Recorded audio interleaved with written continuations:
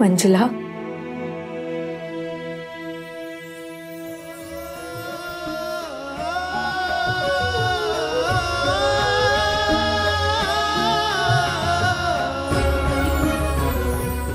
देखो मंजुला, तुम्हें रोने की कोई जरूरत नहीं है, ना ही तुम्हें किसी डर की साए में जीने की जरूरत है। पिलाजी पाटिल के गिड़गिड़ा कर रहम की भीख मांगने का समय आ गया है और उसे नहीं पता कि उसके साथ जरा भी रहम किया नहीं जाएगा।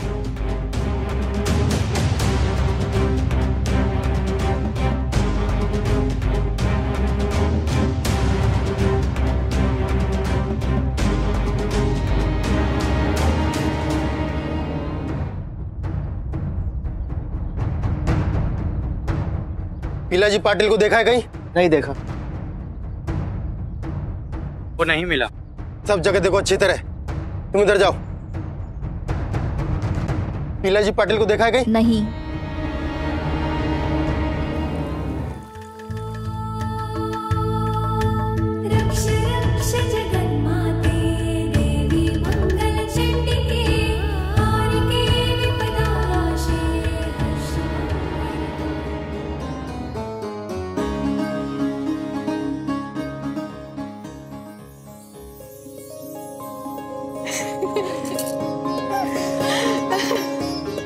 अब अगला खेल, सूप नचाना।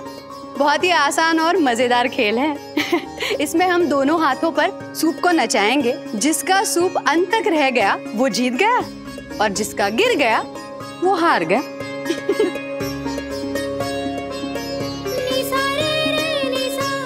शुरू करें?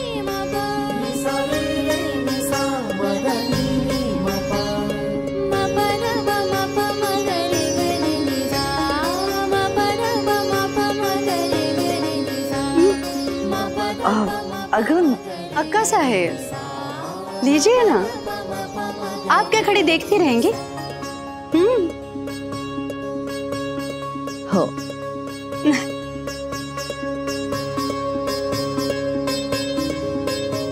शुरू करें? चला।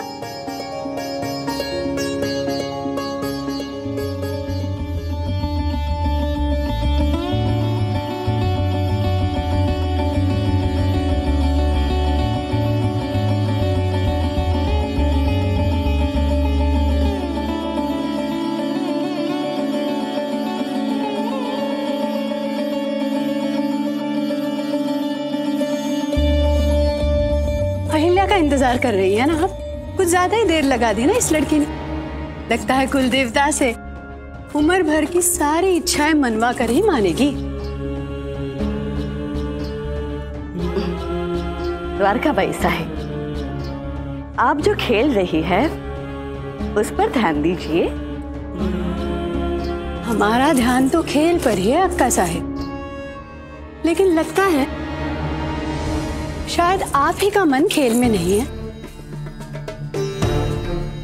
कुछ परेशान भी लग रही है शायद। कहीं इस परेशानी की वजह है अहिल्या तो नहीं?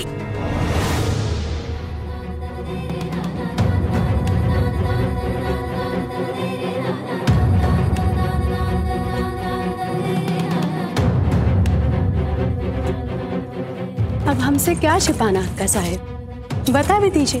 क्या अहिल्या सच में जाप कर रही है या कहीं बाहर गई हुई है?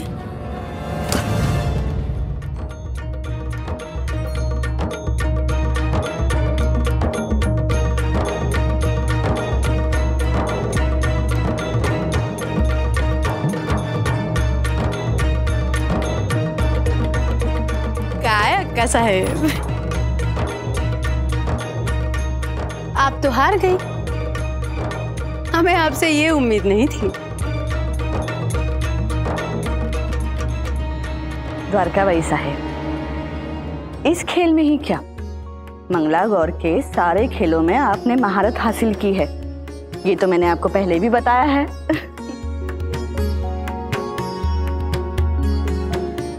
अच्छा अक्का साहब, लेकिन हम तो यही सोच रहे थे कि मंगला गौरी के खेलों में भले ही आप कुछ कर ना पाए, खेल तो आप भी बहुत अच्छा खेलती हैं।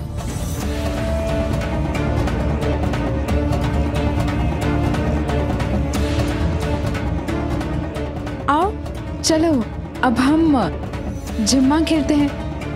हाँ, लेकिन मैं अपने आई के साथ खेलूंगी।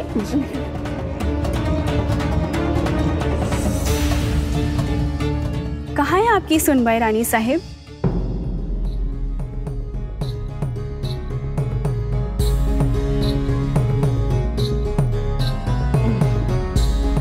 बस अभी आ रही है।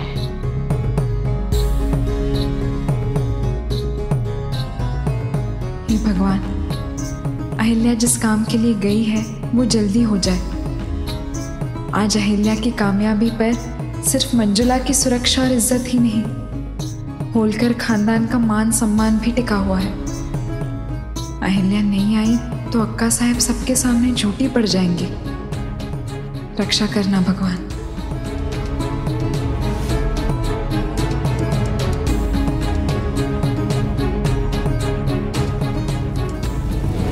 खेत, कारखाना, गोदाम, रिश्तेदारों के घर, सब जगह देखा रानी साहब, पिलाजी पाटिल नहीं मिले। पिलाजी की गिरफ्तारी का आदेश तो अब भी कुछ समय पहले दिया था मैंने। इतनी जल्दी कहाँ गायब हो सकता है वो? रानी साहब, सीमा पर तैनात सिपाहियों ने किसी को भी गांव से बाहर जाते नहीं देखा। इसका मतलब वो गांव में ही कहीं है। कहीं भी हो, पाताल से भी ढूंढ कर लाना पड़े तो लाना होगा। हम उस दरिंदे को आजाद नहीं छोड़ सकते। लेकिन वो कहाँ है?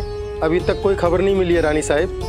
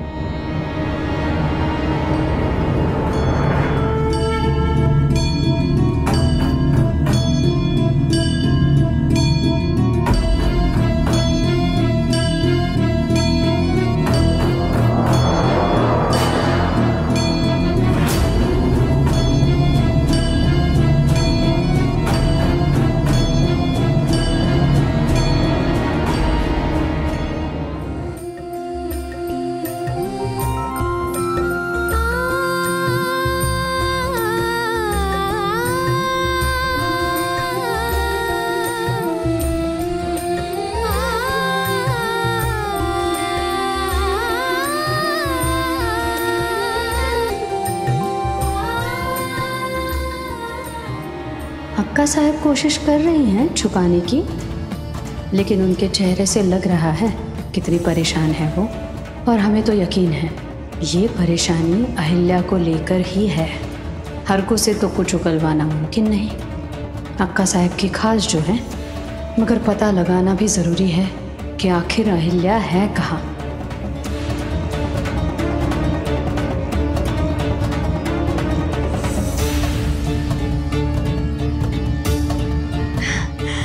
हम अभी आते हैं।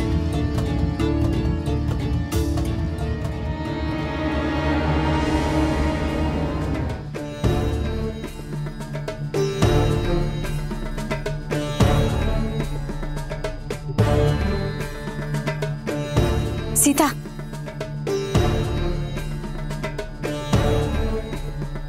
सीता,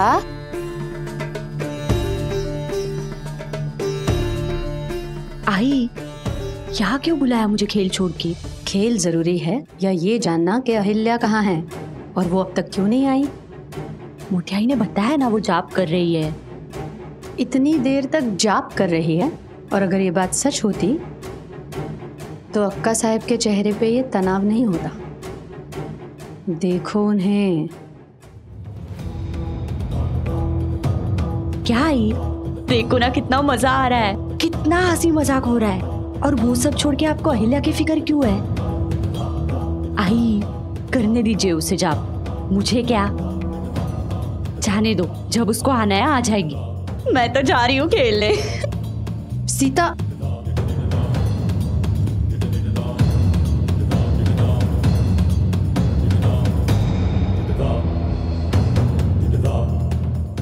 राम मिलाई जोड़ी है बिल्कुल। हमारे जावई साहब और सीता। जावई साहब चिकना घड़ा है बिल्कुल, किसी बात का कोई असर नहीं। और दूसरी हमारी बेटी, ऐसे रानी बनेगी ये, खेलने कूदने हंसी मजाक करने मिल जाए बस खुश। अपने भविष्य के बारे में थोड़ा तो महत्वाकांक्षी होना चाहिए ना इंसान को, लेकिन नहीं।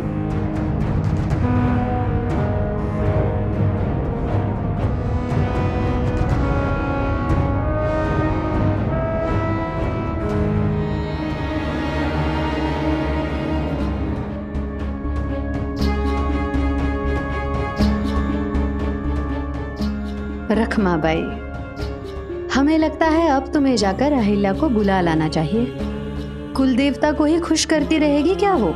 मंगला गौरी का आशीष नहीं लेना उसे। और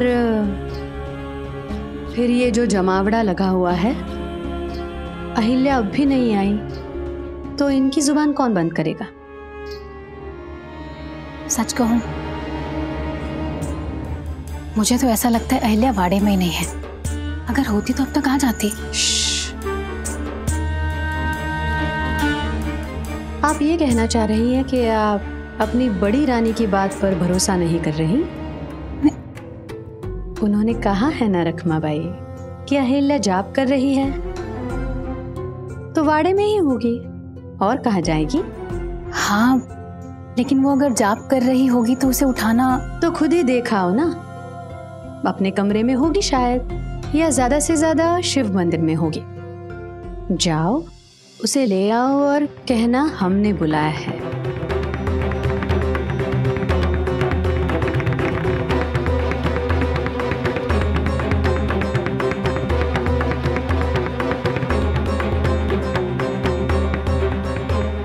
अच्छा हुआ जो अक्का साहब ने रखमा को हमसे बात करते और यहाँ से जाते नहीं देखा, वरना फिर कोई बहाना बनाकर रोक लेती।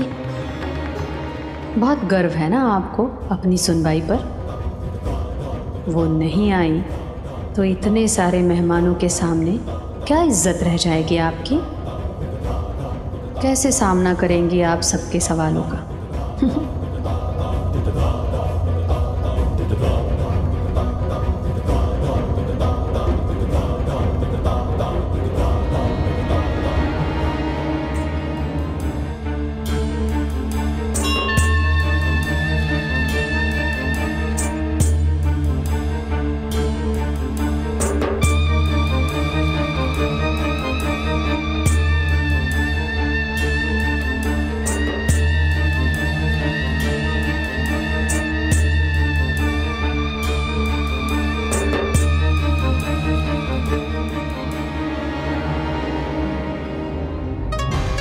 हाँ हनुमान जी, आपको दया आ ही गई मुझ पर। भूख के मारे जान जा रही थी मेरी, और आपने अपने भक्त से भोग का थाल भिजवा कर बचा लिया मुझे। जय हनुमान जी की।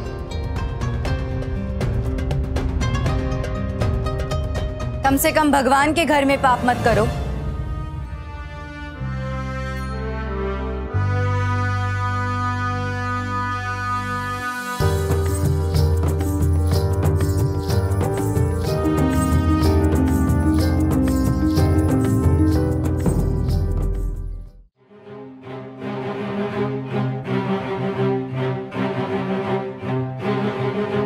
छोटी रानी साहिबा, आप? थाल वापस रख दो पिलाजी पाटिल। भोग नीचे गिर गया तो और एक पाप तुम्हारे सर चढ़ जाएगा।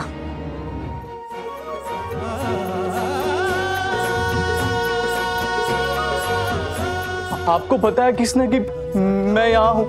इतिहास गवाह है, एक औरत की गरिमा, उसके सम्मान और आबरू के लिए एक औरत ने ही आवाज उठाई है।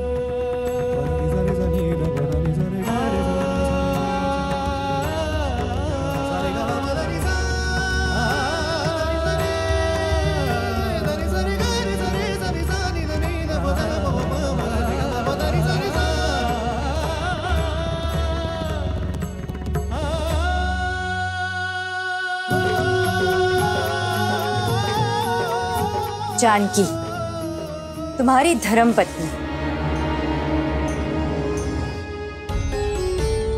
हम यहाँ आए थे रानी साहब, घर पर कोई नहीं था। कौन कौन है पिलाजी पाटिल के परिवार में?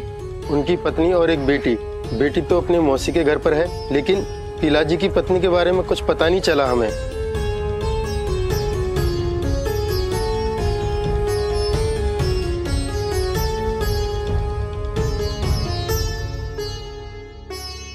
ठीक है, जब यहाँ कोई है ही नहीं तो हम भी वापस चले जाते हैं। कहीं और ढूंढ लेंगे पिलाजी पाटिल और उसकी पत्नी को। चलिए।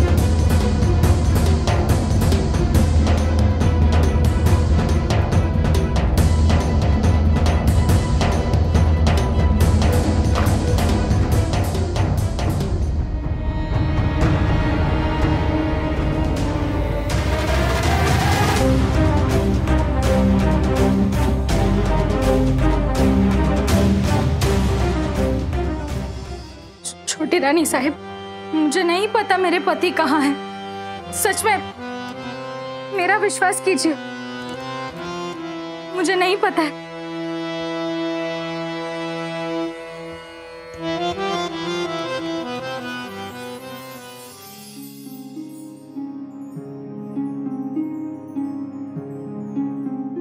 हर सुहागन की तरह आप बहुत प्यार करती है ना इस माथे की कुमकुम से, इसीलिए आप मुझे कुछ बता नहीं रही। समझ सकती हूँ मैं, अपने सौभाग्य की रक्षा करना हर पत्नी का धर्म होता है, लेकिन जब वही सौभाग्य किसी और का दुर्भाग्य हो जाता है, क्या तभी अपने पति का साथ देना चाहिए?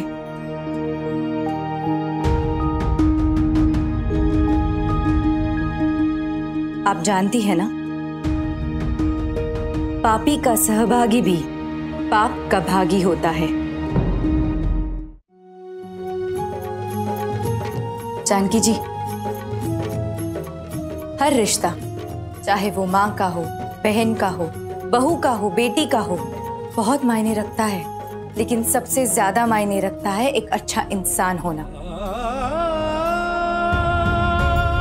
और स्त्री होने के नाते अपने रिश्ते निभाते हुए किसी दूसरी स्त्री की पीड़ा न समझ पाए या उसकी इज्जत को संकट में देखकर आंखें मोड़ ले, तो क्या ईश्वर हमें कभी भी माफ करेंगे? जानकी जी, एक लड़की के इज्जत का सौदा कर रहे हैं आपके पति।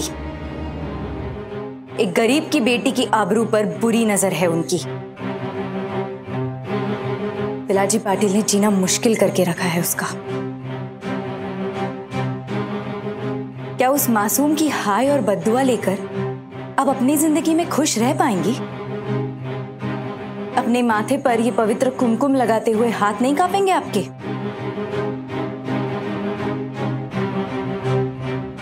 जानकी जी, आपकी भी एक बेटी है ना? थोड़ी सी छोटी उम्र होगी उसकी मंजुला से। जो ज्यादती आज मंजुला के साथ हो रही है, उसे अनदेखा करके क्या आप अपनी बेटी से नजरें मिला पाएंगी? लोग कहते हैं अपने माँ बाप की किए की सजा अक्सर बच्चों को भुगतनी पड़ती है। क्या आप ऐसा चाहती है अपनी बेटी के लिए? तो रोकिए अपने पति को। पिलाजी पाटिल जिस रास्ते पर चल रहे हैं, उन्हें रोका नहीं तो ईश्वर जाने क्या हो जाएगा। पर पिलाजी पाटिल को यदि कोई रोक सकता है तो वो सिर्फ आप है।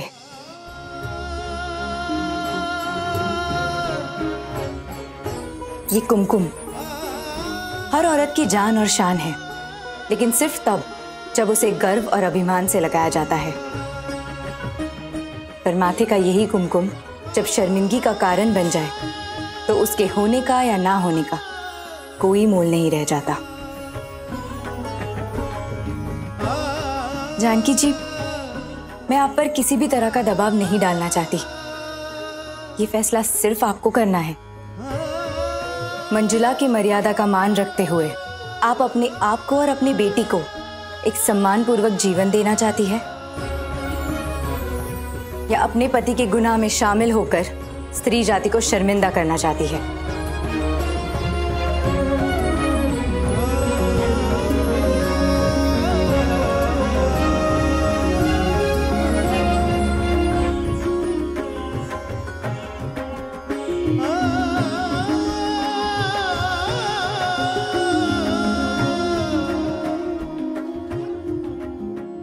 गांव की दक्षिणी सीमा पर एक हनुमान जी का मंदिर है, वहीं मिलेंगे मेरे पति।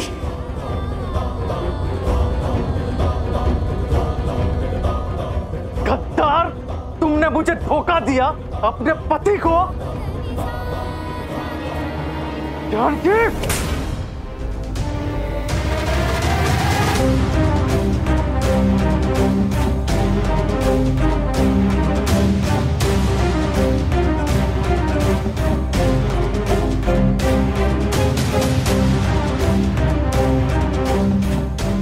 कितनी गलतियां करोगे पिलाजी पाटिल? पहले एक लड़की की इज्जत पर दाग लगाना चाहा, और अब अपनी पत्नी पर हाथ उठाना चाहते हो।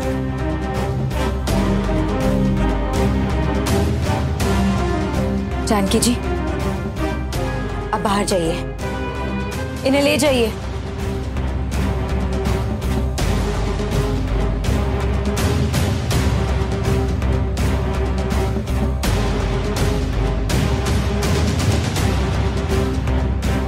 जिसकी शरण में छुपे बैठे थे, पता है किसका मंदिर है ये? हनुमान जी का, जिन्होंने मां सीता के गरिमा के लिए लंका दहन किया था। तुमने सोच भी कैसे लिया? मंजुला की इज्जत के साथ खिलवाड़ करने की नीयत रखने वाले तुझ जैसे नराधम इंसान को यहाँ पनाह मिलेगी?